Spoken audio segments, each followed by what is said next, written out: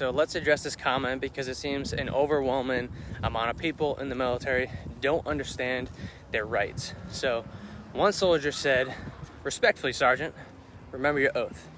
And this comment came after I posted a photo of our 45th and potentially 47th Commander-in-Chief. And this was after an attempt on his life.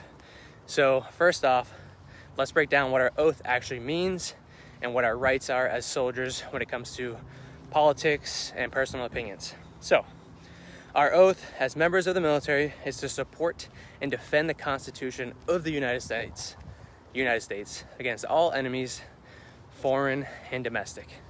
And this means upholding the values of our nation, including freedom of speech and expression. So, there's a common misconception that soldiers can't express political opinions, while there's specific regulations about engaging in political activities, especially in uniform or in official capacity. So, we are still citizens with the right to free speech.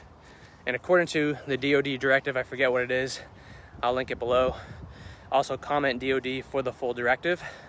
We're allowed to express our personal opinions on political candidates and issues as long as we make it clear we're speaking for ourselves and not on behalf of the military. Now, for the commenter who said, as a service member, you are literally not allowed to be political while in uniform, let's get the facts straight. I'm not in uniform in any of these posts. And my platform is not about using my official position to endorse any political figure. I'm simply exercising my right as a citizen to voice my thoughts.